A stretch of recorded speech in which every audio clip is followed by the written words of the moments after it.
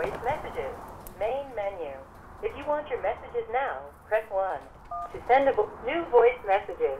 Message from 707-106-7809. Received yesterday at 9:58 a.m. Hi, good morning.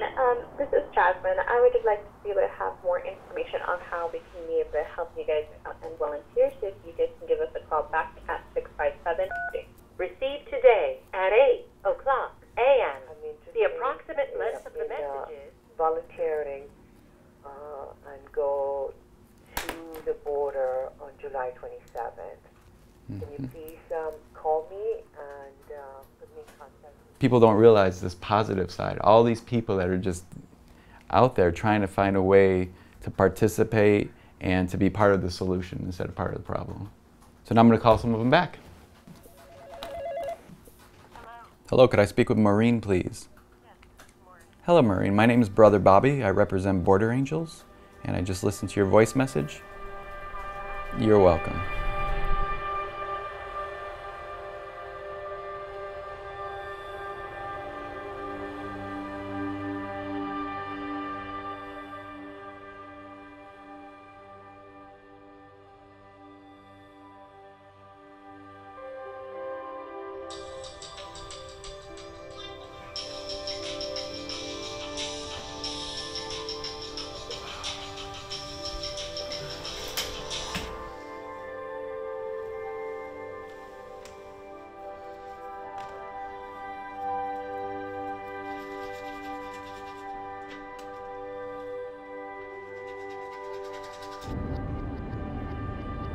My vocation is based on serving the poorest of the poor.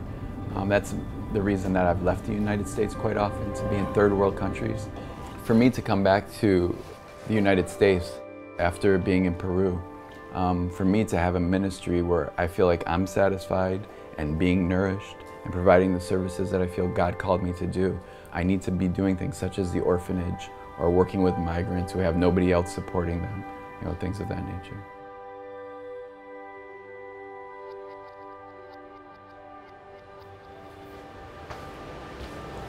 So here we are in the Border Angels Shelter Kitchen, Embajada Migrante, la cocina de Embajada Migrante. So this was probably breakfast, lunch, probably dinner last night, breakfast this morning, and lunch again. You can see it's barely a kitchen. We do have a stove and an oven that can be utilized. A lot of this stuff are the donations that we receive in San Diego and bring across the border. And a lot of times too, if we get a monetary donation, we'll give it to the shelter so that they can kind of stock up on some of the food items. It's just very makeshift. The structure itself needs a lot of work. We're going to be doing a remodeling here soon. But watch your step as we come through.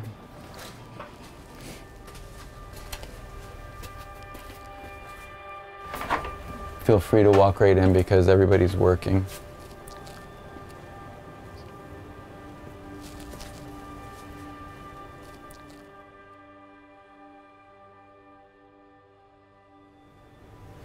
So when I first started working for Border Angels and they came and showed me the shelter, they brought me in rooms such as this, and it broke my heart because thinking that this is where all these people have walked, for 2 months to get to the United States. They end up sleeping in places like this. And at first I thought it was horrible, but now I've met so many people that actually thank God that this exists, and they tell me that they'd rather be sleeping here with 8 to 10 other individuals than be back in the country where they just came from.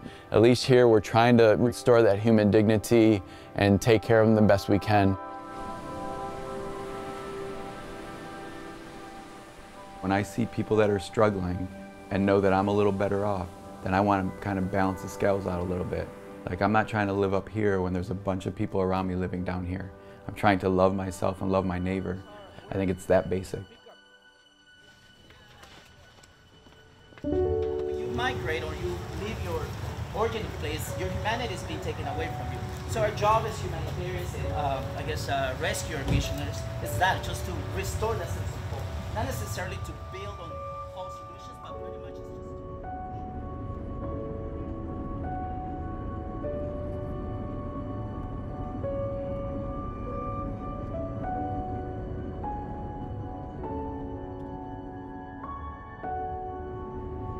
When you know that everybody's here not for money and not for their own personal gain, but to actually help the world and help our less fortunate brothers and sisters, that's the kind of environment that I want to be in. Those are the type of people that I want to work with. People that are totally poor, desperate, those are the people that I want to be with. I hope to bring some hope to them, let them know that their lives are worth enough for me to want to be there. And not that I'm anything special, but they're not forgotten. You know, they realize that people are still out there in the world thinking of them, wondering how they're living. And then people such as myself, missionaries that actually go and immerse themselves into their lives, I think that helps alleviate some of the pain they're going through. My lifestyle as a world traveler, that's how I actually came to religious life, is because taking care of 3 or 4 young kids in Costa Rica, I came to realize that I would offer my life for these children. I knew that these children's father, he got in a surf accident, he had a metal plate in his head, so he can't take care of them. And so I was like, you know what, I'm gonna stick around and make sure they have a good Christmas. And so I took these three girls and we went Christmas shopping, and I gave them money to each buy each other a gift. So I said, you're gonna buy a gift for her, you're gonna buy a gift for her, and you're gonna buy a gift for her. And then we'll find something for your dad. So when I realized I had a passion to offer my life up and all the things that I thought were important so that these kids could have a chance, that's when I knew I had to follow this. So this is Miss Perla's house. She rents it so she can take care of some migrants. She has 7 rooms. ¿Cuántos años hace eso? 2010 hasta esta fecha, 2010. So about 9 years she's been doing this to offer a place for people to sleep. Every time someone comes from a different country where they don't have the flag yet, she asks that you either bring a flag from our country or send one to her, because she wants to hang them up in the house to show that this is for everyone. This house isn't just for Mexicans or Guatemalans, it's for the people of the world. Qué beautiful. Muchas gracias. Gracias a todos por venir. Hermano, mucho gusto. Aquí Bueno, nos vemos en un mes más o menos. Okay. Estamos. Muchas gracias por todo. Sí, espérame.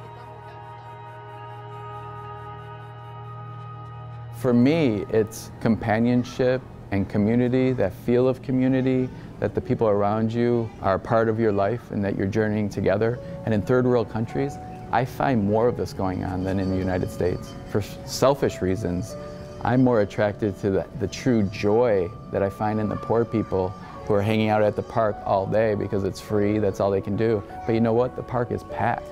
And you've got all these families that are there using the basketball hoop or the soccer ball.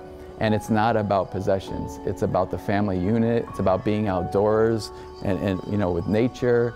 It's about interacting in a healthy way, playing sports with each other. I'm trying to help bring hope and to let them know that some of the things that they're fighting for, striving for, that they see in the developed countries, don't be fooled. You can never get enough of what you don't need. You know, so it's like when you think through that, the fact you don't need it in the first place, now you've got it, but you start piling it up, you know, like cars and TVs. You can never get enough of them because there's always a new one. There's always a better one. And I've realized in third world countries that a lot of our time and energy is focused on the genuine needs and not the wants, such as the car and the television and the materialistic things.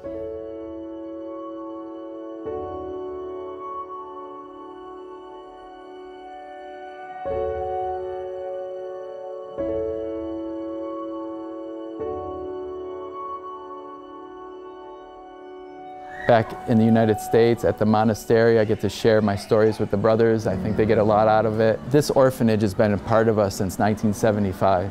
And the fact that I get to come here now and spend 48 hours a week, it means a lot to all of us. Just to see that it's being continued, you know, and I don't know how long I'll be here, but hopefully there's an Augustinian ready to jump in as soon as I'm reassigned or have to go to a different ministry.